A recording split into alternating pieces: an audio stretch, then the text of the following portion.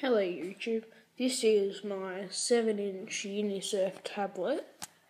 I'll just show you so you actually believe it's Unisurf. See, Unisurf.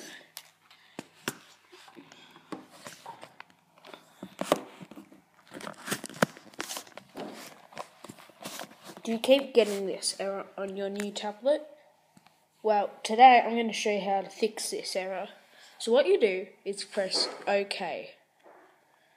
Then you go down to your home button and press that.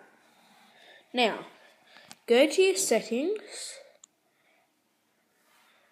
and scroll down to apps. Go to on SD card, running, then all. Now here, scroll down until you see contact storage. Here, contact storage. Now here, press disable. Okay.